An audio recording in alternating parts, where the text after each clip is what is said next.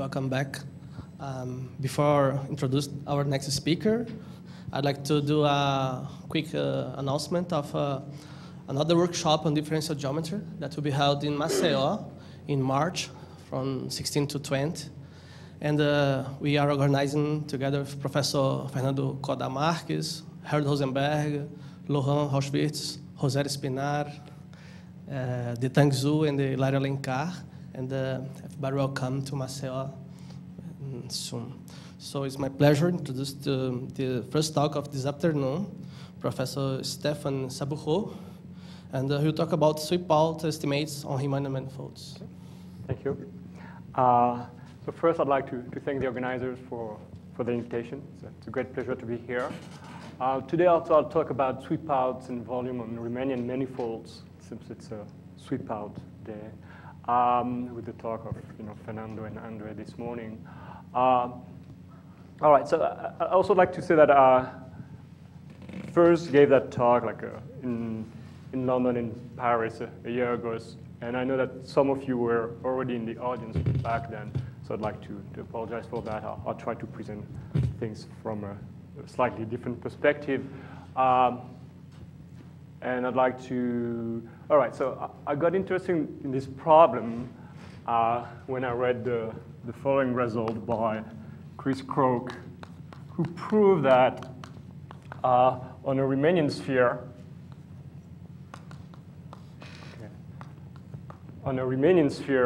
the length of the shortest closed geodesic is less or equal to, all right, something like that. Okay, the square root of the area. So this is the length of the shortest closed geodesic.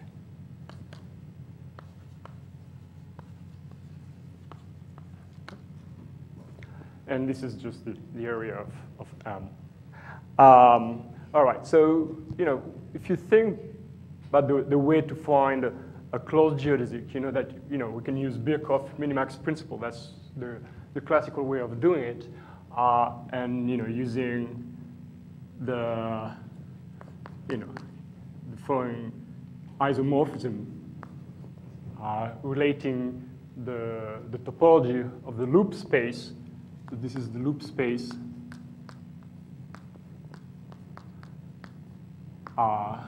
And here, that's be the constant loop space.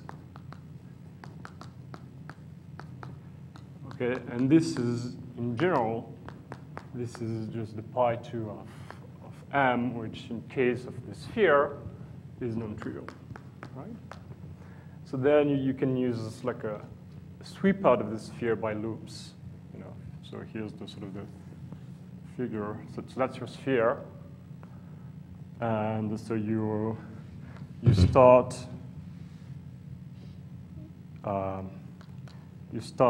at points,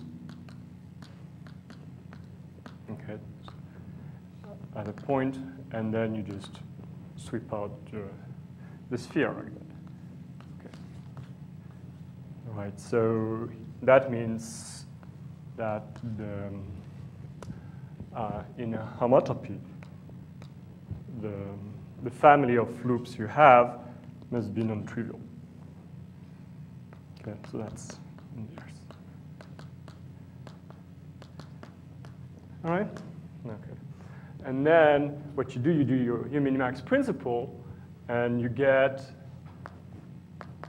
a minimax value. So B is for Birkhoff here, which is just the infimum over all sweepouts of the supremum over T of the length of gamma T. All right?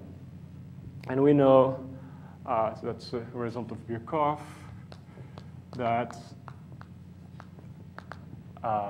well, the length of the shortest closed geodesic on the sphere is less or equal to this minimax value. Okay? All right.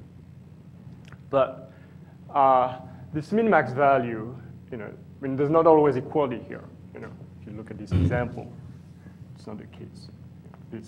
the shortest closed geodesic is there, and here's maybe like the length of the Birkhoff minimax value, right? And if you look at Krog's proof, I mean, of course he uses the Birkhoff minimax principle, but the geodesic he gets here is not obtained by this Birkhoff minimax principle, and actually it cannot be obtained like that, okay? Because here's an example where, that's the classical example, where you see that so the length, the shortest closed geodesic, the shortest closed geodesic is here. So it's a figure 8 closed geodesic. So it goes to 0. Okay, it's very small. And LB, okay, goes to infinity. Here it is. Okay, it goes up here and back here. All right, and the area is very small. All right. So in this theorem, you cannot replace the length of the shortest closed geodesic with this value. Okay. All right. So that's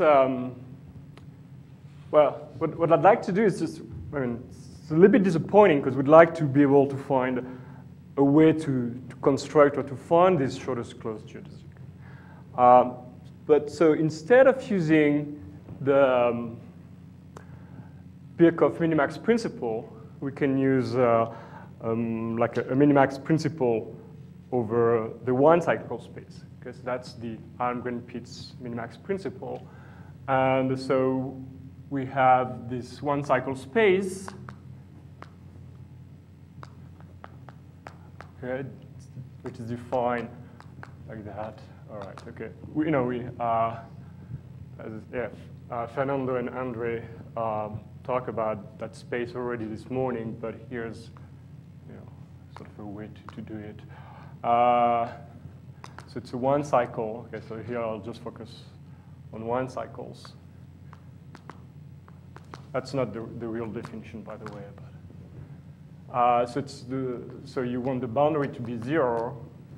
So here the AI, they're, I don't know, in Z or, I don't know, maybe Z2. And the CI are just arcs. Okay? And there's the flat topology that you consider in that space, the flat norm topology, which is defined. So the distance between two cycles, Z and Z prime, is just, again, that's sort of a rough definition, is just against, it is just the infimum of the area of all the surfaces with boundary Z1 and Z2. Okay, all right. And we know that we have a similar result here. We have that the, well, maybe I can just write it here. So we know that again, we can relate the topology of the loop of the one-cycle space to the topology of the manifold. And actually here, in our case, it's going to be H2. And again, if it's a sphere, this is non-trivial. Okay? And we can do, a minimax principle the same way, with Z0 and Z1 trivial and ZT. Okay, so it induces a non-trivial class in the homotopy.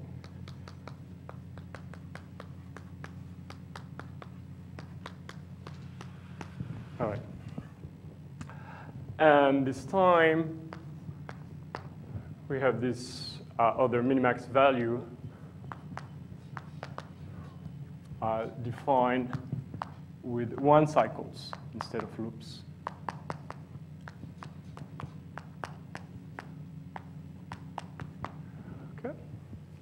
And again, and now we have also, so we have a similar result, which is due to, I don't know, I would say pigs and Calabian cow. Okay, so the length of the shortest closed geodesic on the sphere is bounded from above by this min-max value here. Okay. Okay. So working with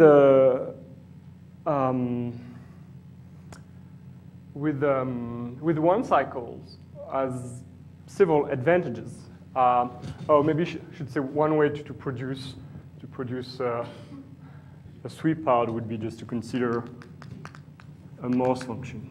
Okay. And then you just take the level sets of this Morse function for your cycles. Okay. So one of the advantage of using this min-max principle of using one cycles. Okay, so that's okay if you have like a level set, is that you can cut and paste the loops, right? And you see here, if you look at this, here's the shortest closed geodesic on the sphere, on this sphere. You see that if you can contract, you can actually homotop this loop here, just this loop, okay, to a point without increasing its length. Okay, same thing here, something there, and there, you can go also the other way, and you have like a homotopy of loops, and you don't increase the length. Okay, it's a non-increasing length homotopy, and you can put them together, starting with these 2 points there. So you get these loops, and then here you get the shortest closed geodesic, and then you can just do a sweep out like that. All right. So in this case, you see that the length of the shortest closed geodesic in this example is just this min-max value. All right. So it's shorter than the one you get using loop sweep outs. All right. And so now we have the following results. I guess, yeah.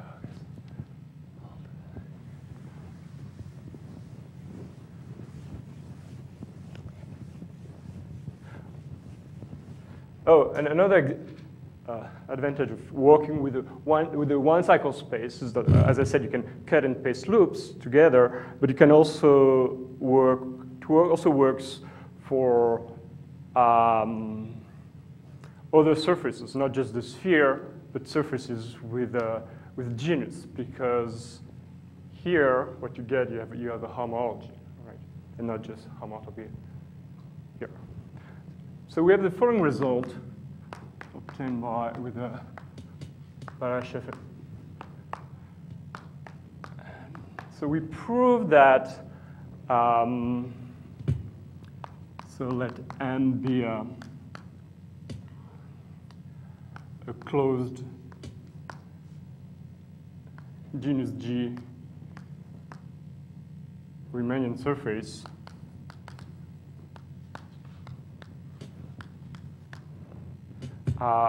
then the LZ is bounded from above by, in terms of the area, and there's a constant here which goes like that. Okay? And this is, of course, less than the length of the shortest closed geodesic. All right. So on the sphere,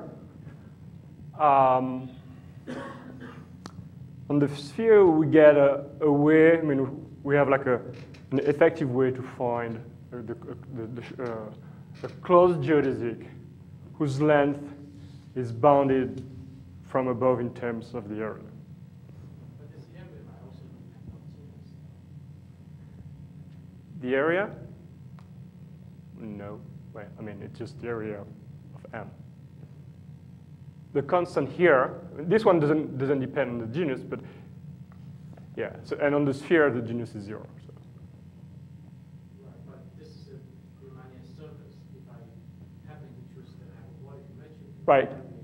area is fixed. Yeah, would be G. Yeah. Yeah. And the thing that okay, and that's the best you can do.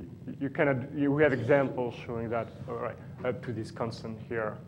This is the optimal behavior. Okay.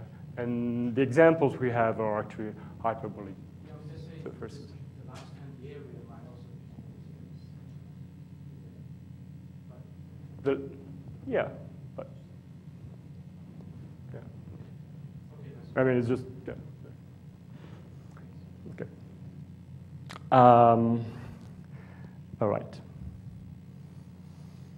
Okay, so I'd like to give the idea of the proof here.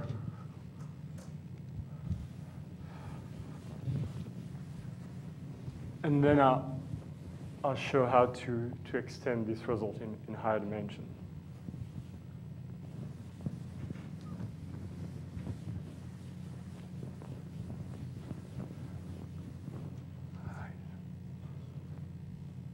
All right. So, okay. So I think everything is sort of based on the following result. Oh yeah. Well, in the proof though, I don't have to do that, but I'll sort of approximate the surface with a simplicial metric, like a piecewise flat metric made of equilateral triangles. All right.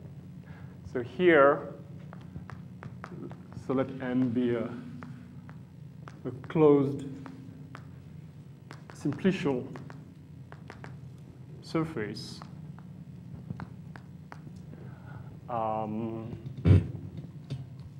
Okay. Of genus G. And then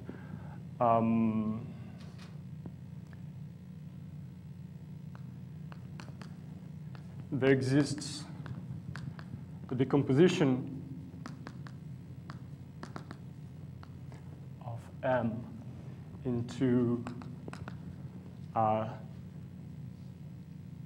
two simplicial domains,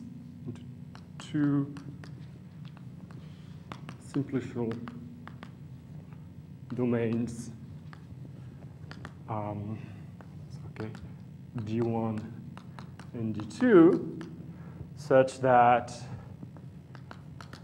the length of the boundary, of the common boundary of the domains is bounded from above by that. Okay, so here we have C0. Then you take the minimum between the area of D1 and D2,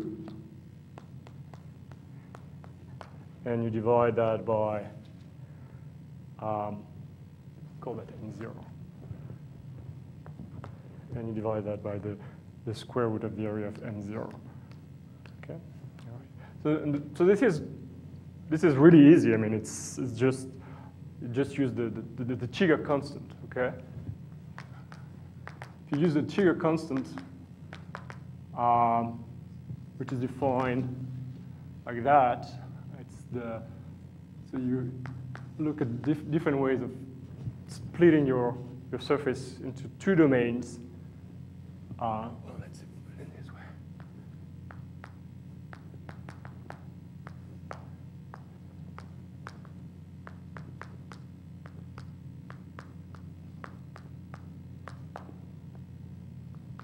Okay, so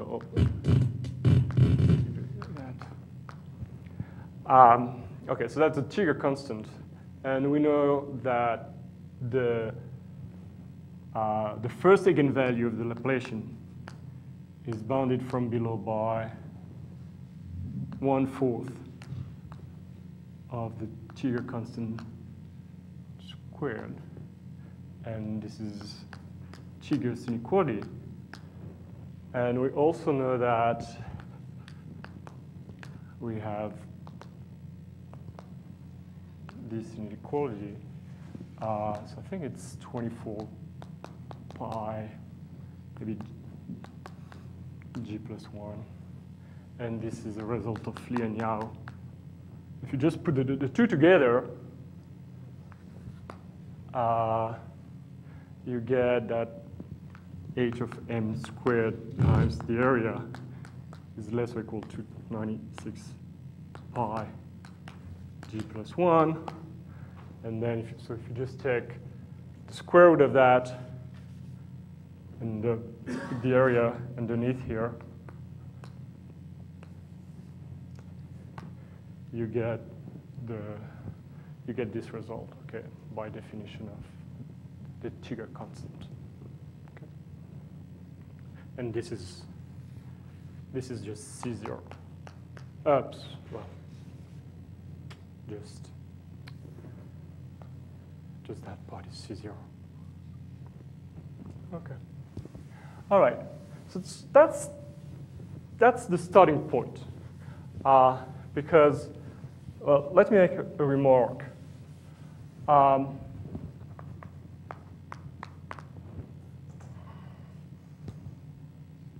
If the two domains have almost the same size, okay, meaning here you have D1, here you have D2, and then you assume that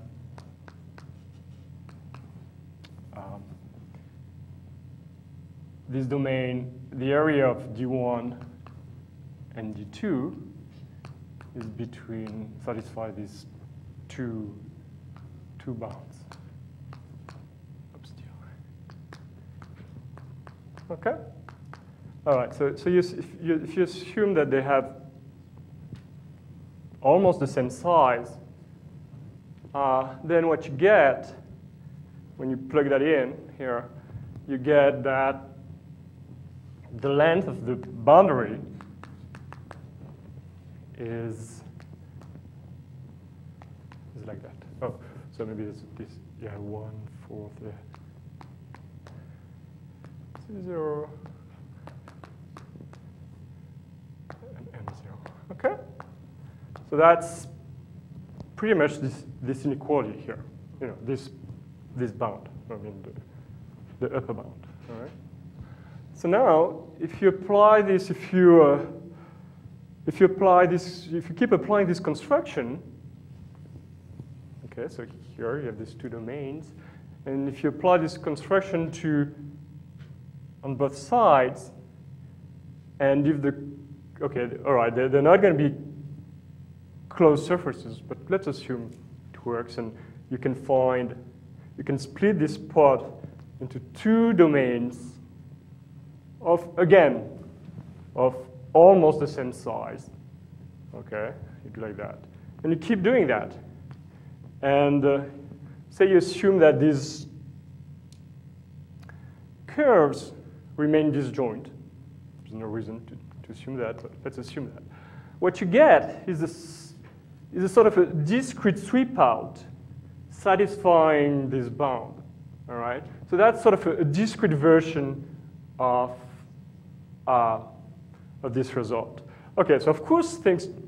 Well, you have to check out that you can make it work. But that's the idea. All right. So let's like to give more details about that.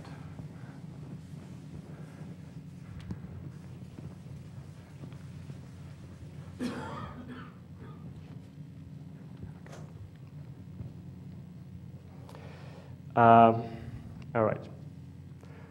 So now you define. So you have these two domains. Okay. So you have di here, and so it's a simplicial domain. I'm sorry.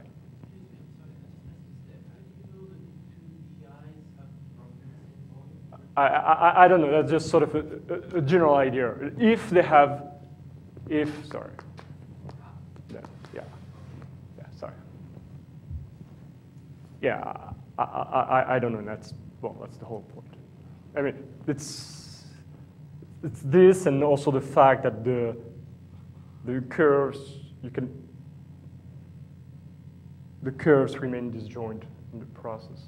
But you cannot assume that, because if you have something like that, and then here you get this curve like that, or this, and you don't really know how to make like a good sweep out of it. So the idea is just so here we have a simplicial domain, and we just take a cone over the domain. Okay, it's the cone over the boundary of this. Okay.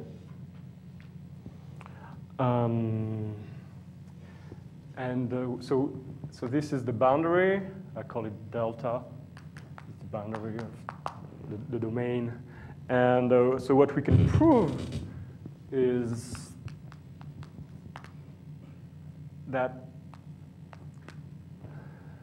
the sweep out, you can make a sweep out for n from two sweep outs, from the sweep outs on D1 and D2, and you get this bound here.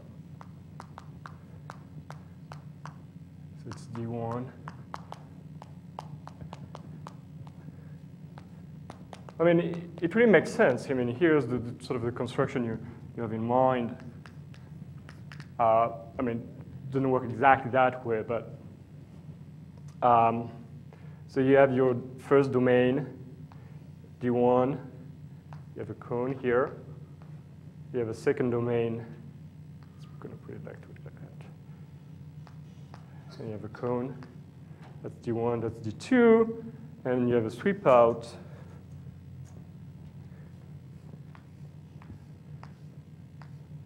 Of D1 and a sweep out of D2.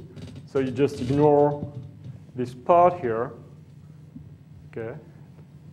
So just ignore this part here, and you sort of go that way. Okay. That's, sort of get a sweep out. And the point is that at the end here, you just get this boundary. And you do the same thing here. Okay, you start here, start like that, and then when you sort of hit the boundary, what you want to do is something like this. Okay. So so here you just have the union of these two curves, and at the end you just get this one. So now you can sort of merge the two sweep outs together in order to get this bound. Okay, and here the L, the length of the boundary is just the length of this one cycle. Okay, I mean you have to. All right, that's sort of the general idea. So now, eventually what we want to do is to argue by induction on the number of simplices in M0. Okay. So if there are a lot of simplices, there are many simplices. If n is the number of simplices of triangles in the surface, equilateral triangle in the surface. So if n is large, I think that must be the value of the constant. Anyway, so if n is large, because the induction is going to be both on n and g. So if the number of triangles is large, then the area of Mi is less than the area of M0. And again, the proof is pretty simple. We know, where is it? We have, I guess wait. I guess, oh no, here it is.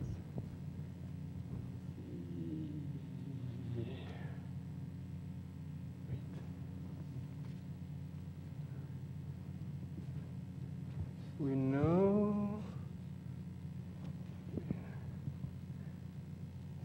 yeah, we know that the length of the boundary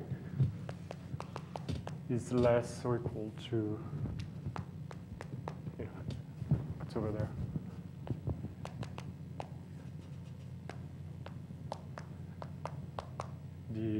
D1, D2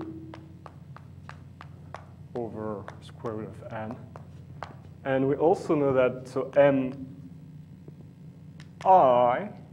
the area of MI, the area, the number of triangles in the surface is the number of triangles in the eye plus the number of triangles in this cone, which is just the length of the boundary, if all the triangles are equilateral triangles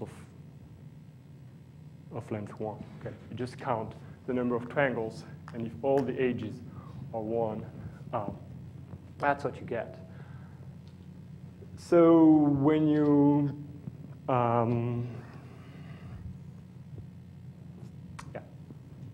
so when you use this thing, okay, here, maybe I should say this is, so since n is large, okay, this guy, since n is large, this is less than 1, okay.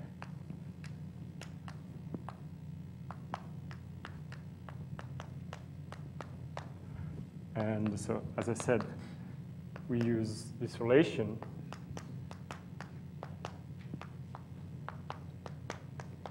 And so what we get using this inequality, we get this is always less than the number of triangles in D1 plus the number of triangles in D2, okay? And that's what we wanted, all right? So these two MIs have smaller area than the original surface.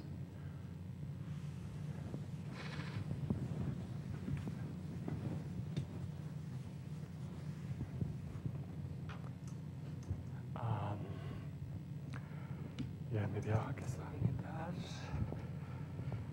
Okay. So we can sort of now put everything together. Well, so we can assume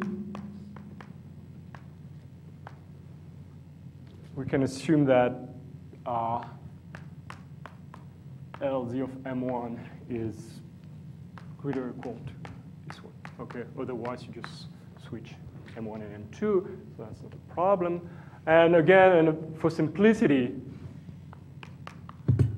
but I'm cheating here. For some simplicity, I'll assume this. Okay, I'll assume that. But it's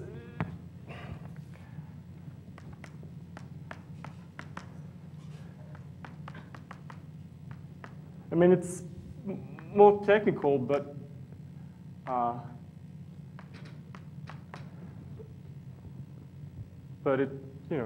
it works also in the other case, but it's a little bit more technical. Okay, so for simplicity, I'll assume this, that the two domains have almost the same size. Okay? So we have that the length of the boundary is less or equal to, so using this and these two things together, we have this. Okay? And that's going to be, so yeah, 3/4 of here, you get the square root of that. Okay?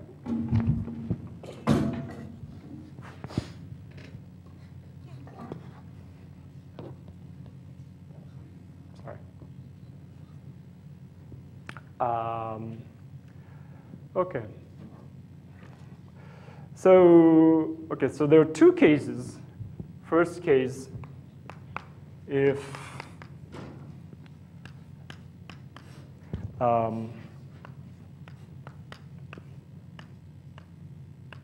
if we have this inequality here, okay, so with a square root here to be homogeneous,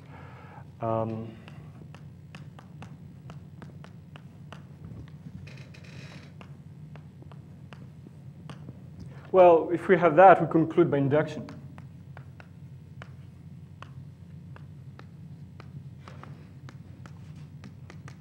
Okay, we know that this is M1 has fewer triangles than M0.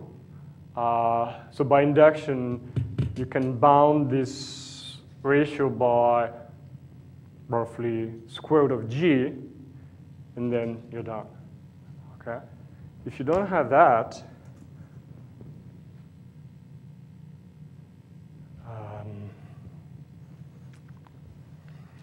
yeah. Well, let me do it here.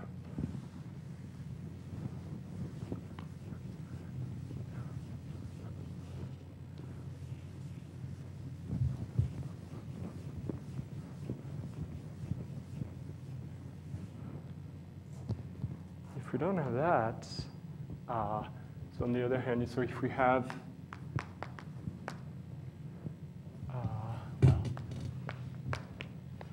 LZ of M1 greater than or equal to lambda LZ of M0, where lambda is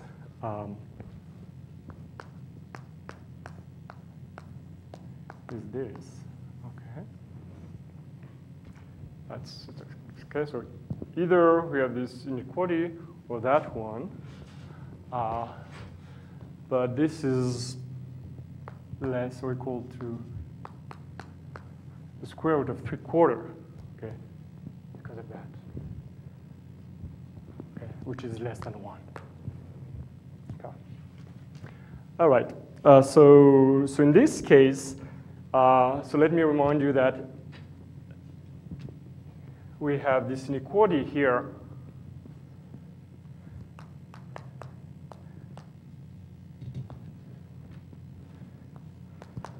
So it's the max LZ of M1, LZ of M2 plus L delta.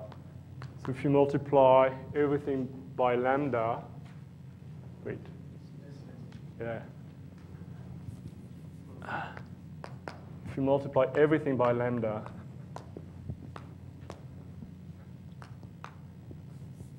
you get LZ of M1 here. Okay? And this is, as I said, this is just LZ of M1. So when, so you have this inequality here. It's, okay, you put that on this side, so you get 1 minus lambda LZ of M1, which is less or equal to lambda L delta. So when you divide by 1 minus lambda, that's what you get. And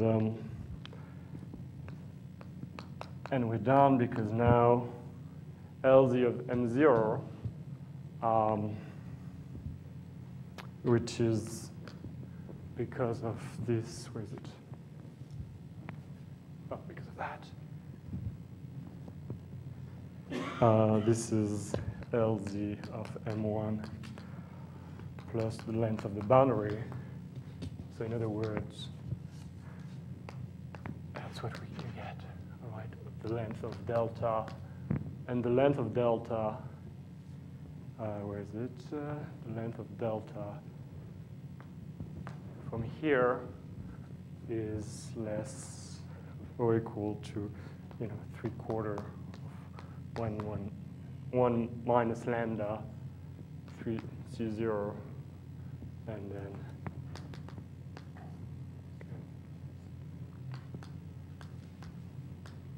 so, and that's just you can control this constant because lambda is less than 1. All right, so that's roughly how it goes. Okay. All right. Okay.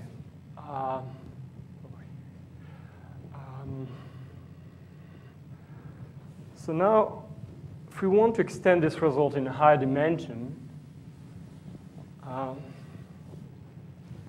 there are a few things we need to do. All right. So first, okay. So if we work now with the hypersurfaces. Okay. If you work now with the hypersurfaces.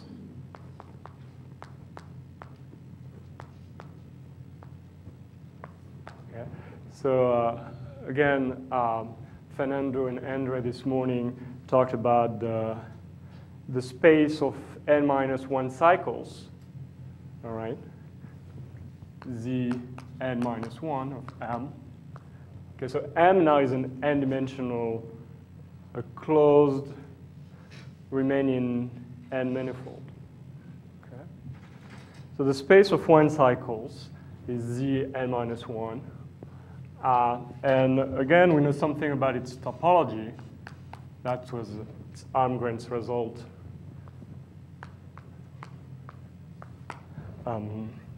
This is just Hn of M, and it's non-zero. Okay, on a closed Riemannian manifold.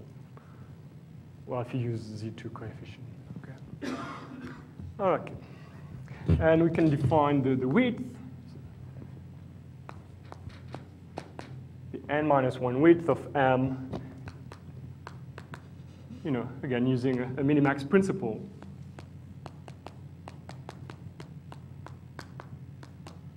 And here take the volume, or the n-1 volume of this n-1 cycles. Okay. And again, and the question now becomes, you know, can you get an upper bound on the width like that? Okay. So to be homogeneous here, the power should be n-1 over n. Okay. So if you want to achieve such a bound, what you need is an upper bound on Cheeger's constant. Okay. You need an upper bound like that.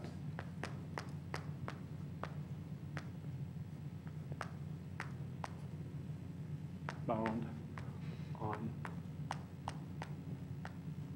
Cheeger's constant. More precisely, we need this kind of inequality here. That's the volume to the 1 over n. Okay. Because otherwise, you know, you get a sort of an extremal sweepout. Okay, so this sweepout is going to divide your manifold into 2 parts of roughly the same size. Okay, so here, so that's z at some point t0. The area here would satisfy this. Or the volume of these 2 parts would satisfy this inequality here. Okay, and so if you don't have this inequality here, what you know is that the volume of this cycle is going to be less or equal to 1/4 the Cheeger constant times the volume of M. All right, and so if you don't have this inequality here, if you have something that goes the other way around, I mean, it doesn't satisfy this, what you get here is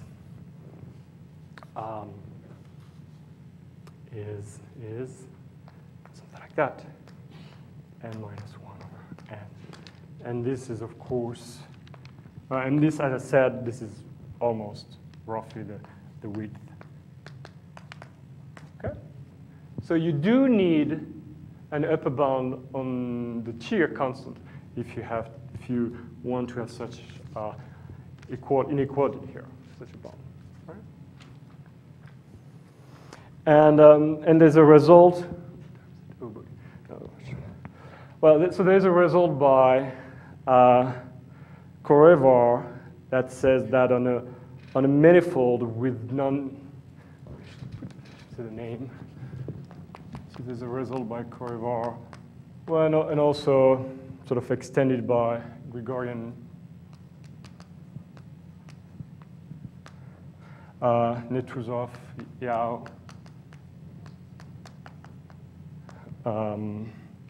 Colbois, also Martin. So they prove that on a manifold with non-negative Ricci curvature, the Cheeger constant satisfies this kind of bound here. Okay. So now,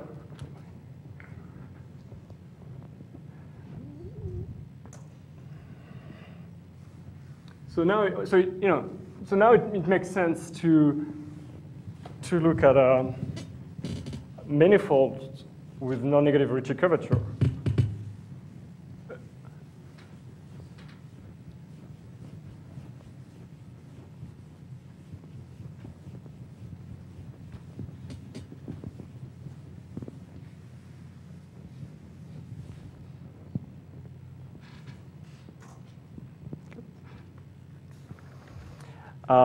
So we have the following result. Okay, so Glynn, Adi, and Ljokumovic on one hand, and I on the other hand, prove that on a complete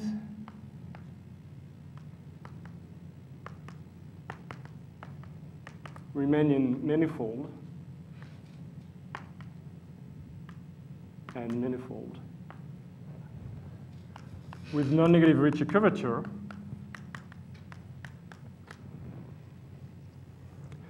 on such a manifold, for every bounded domain D in M, there exists a Morse function f from D to R such that the volume of the Lovell sets is bounded from above in terms of the volume of the domain to the n minus 1 over n, right? Okay, so we can find a sweepout satisfying this, whose volume is bounded from above, like that. Okay. And so as a result, now if we use the Almgren-Pitts principle and all the regulated theorem by Pitts and also Sean and Simon as a corollary, we know that there exists an embedded closed. Okay, so we just apply this result when, so M, oh yeah, I didn't say that, but M now assume that M is closed, okay? M is closed, and then you apply this result when D equals M, okay? So there exists an embedded closed minimal hypersurface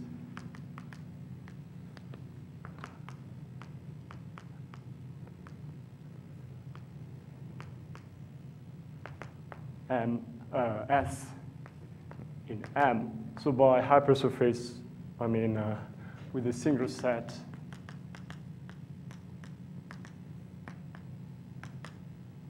of Hausdorff dimension at most n-8, okay, such that the volume of this minimal hypersurface satisfies the, is controlled by the volume of the whole manifold.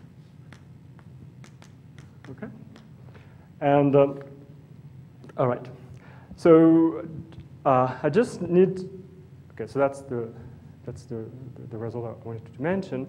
So as you see, here both the Ricci curvature and the inequality are scale invariant, and I also need to mention previous work by Falconer, which are related to this result. So Falconer proved that a similar result.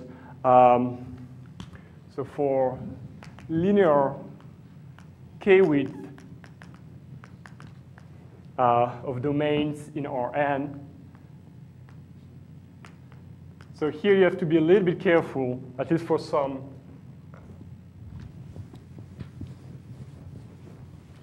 k and n,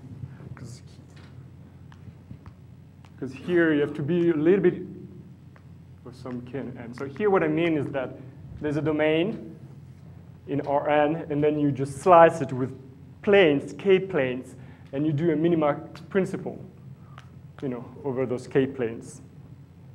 Okay, and you get a similar result here, something like that. Okay, with volume of the k-planes or the intersections with the k-planes is.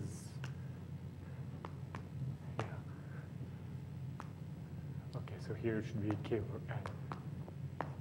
Okay, and again, that's not for all k and n because of Bezikovich's counterexample to the Kakia problem. I think k should be between n over 2 and maybe like strictly here, and it should be at least 3. So all right, so Guth proved something similar, but it's well. A non-linear k-width of domains in Rn, but now for every k and n. So here it's non-linear because you don't take intersection with the k-planes, but it's more like a sweepout as we saw before, as we considered before. But again, that's for all for all k and for all k. And there's also this result by Treybergs, who proved an estimate for linear k-width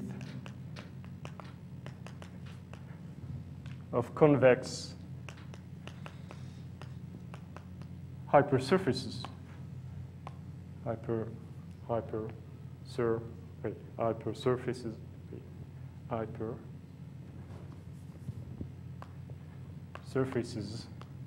in Rn. So you have your hypersurface, and you take the intersection of this convex hypersurface with k-planes. All right. So here you get a k-1 dimensional set. You look at its k-1 volume, and then you relate that to the volume of the hypersurface the same way. So those are previous works. The difference is that here it's sort of pretty general because it works for every k or almost every k. Okay. Here it's only for when k equals n-1.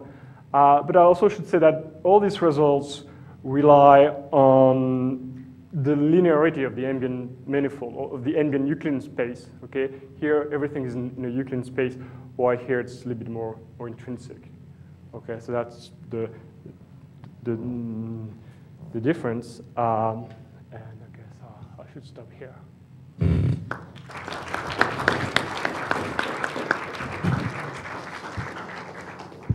Any questions? You always ask the same question. Can you tell me a little bit, is anything known about the topology of these minimal embedded hypersurfaces? Constructed in the corollary? All right, so using this method doesn't tell you anything about the topology, but this method, the way we construct the sweepout, doesn't tell you anything about the topology of the manifold of the hypersurface. But there are some recent work by I think Zhang or Zhao, who proved some results when you have positive Ricci curvature. I don't remember the result. I'm sorry. And yeah, I think maybe Dan should be the person to talk to about that. More questions? Yes. Do you have results for hyperbolic?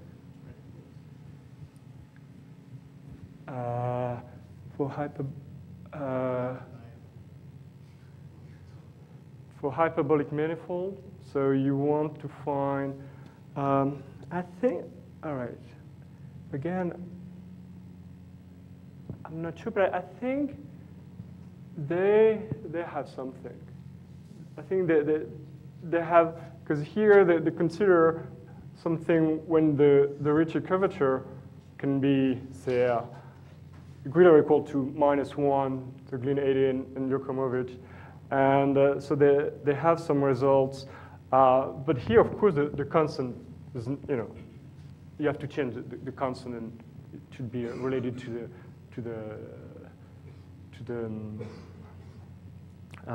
the hyperbolic metric. So they have some estimate. It's slightly different, but we have estimate. They prove some estimates. Okay, let's thank the speaker again. And we'll be back in 30 minutes.